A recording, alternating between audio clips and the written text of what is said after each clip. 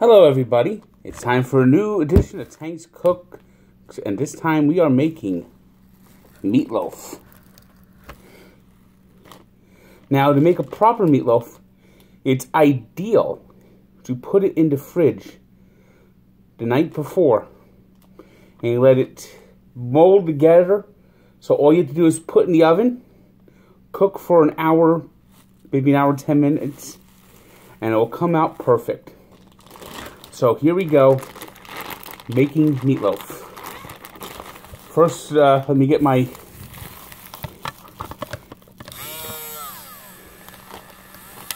friggin' can opener.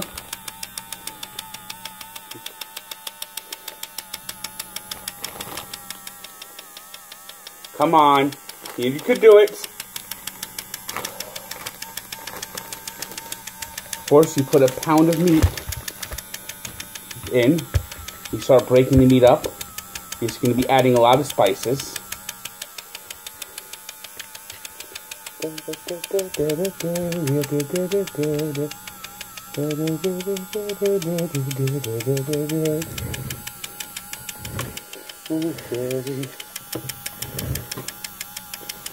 We want to put some accent in, of course. Accent. It wakes up food flavors.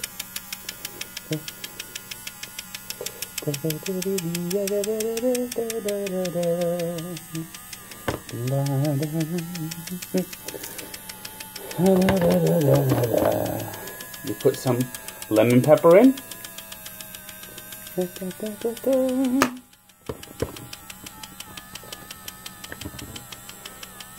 Some garlic.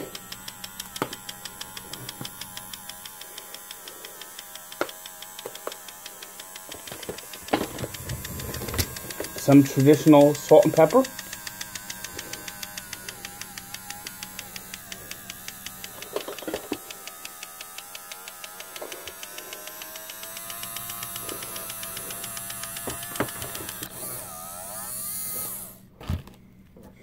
Hey, it opened! It's a miracle! Yay! Alright, let's see. We want to put a little Heinz 57 sauce into our meatloaf.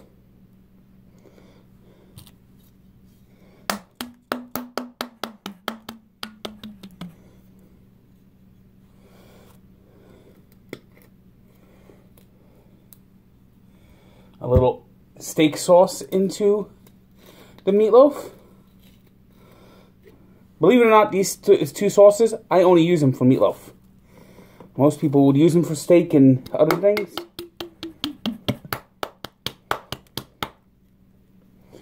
Is this empty?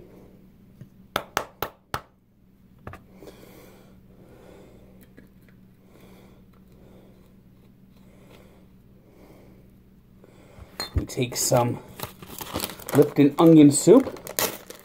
One package of Lipton onion soup.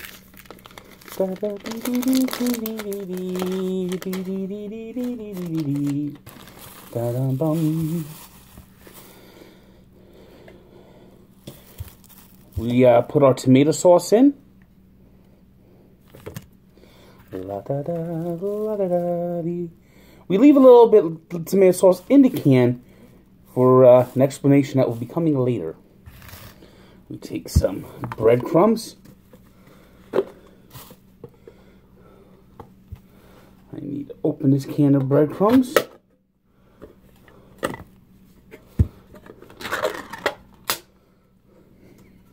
Look at this. They show you this full can. Look at this. This can was just opened. Look how much is that leaking out of here. I've been ripped off. You see, they sneak a little bit out. They sneak a little bit out and charge you a little bit more. That's what they call downsizing. They screw you. They screw you with the ingredients.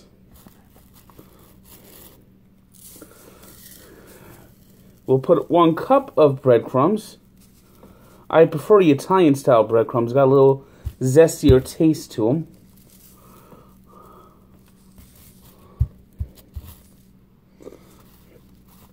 Look at this. Half can's already gone. I only used 1 cup.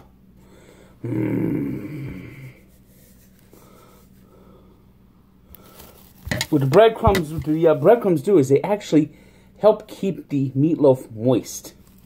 And to bind the meatloaf together, you need 2 eggs. 1 egg.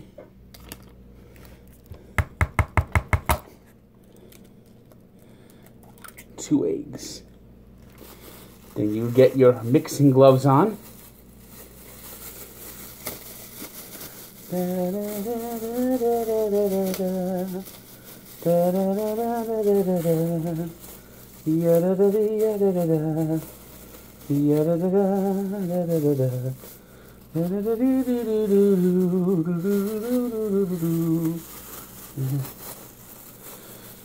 And then you mix it all up. Squishing, squishing, scratching, squishing, squishing, squishing, scratching, squishing, squishing.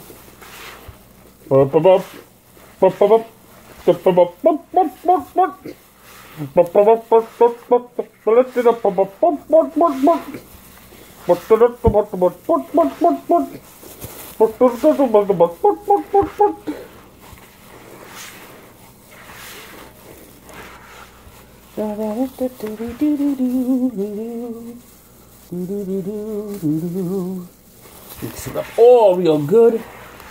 So you got one big meat lump here. Then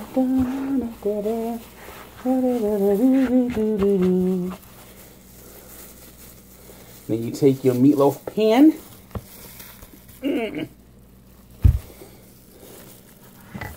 You spray the pan with some ham.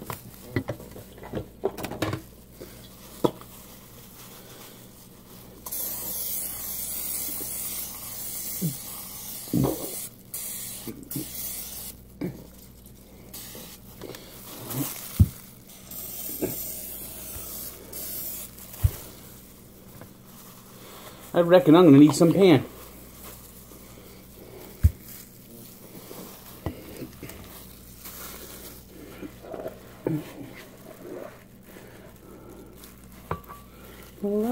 Boom.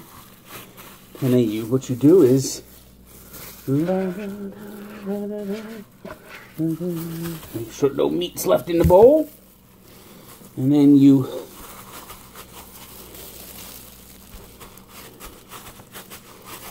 stick it in here.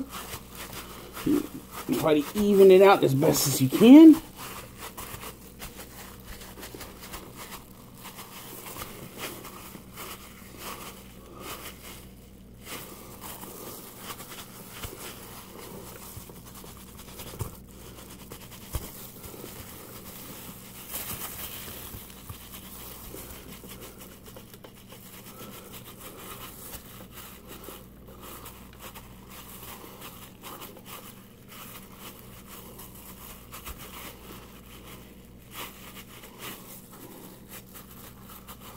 And what you do is you take some left for the excess tomato sauce and you cover it on top like this.